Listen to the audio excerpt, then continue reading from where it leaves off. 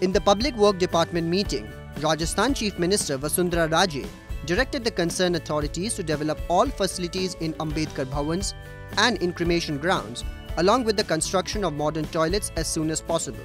CM Raje also gave directions to complete the identification process of land to construct Ambedkar Bhawan in Jaipur, Bikaner, Hanumangarh and in Sri Ganganagar and start the construction work soon.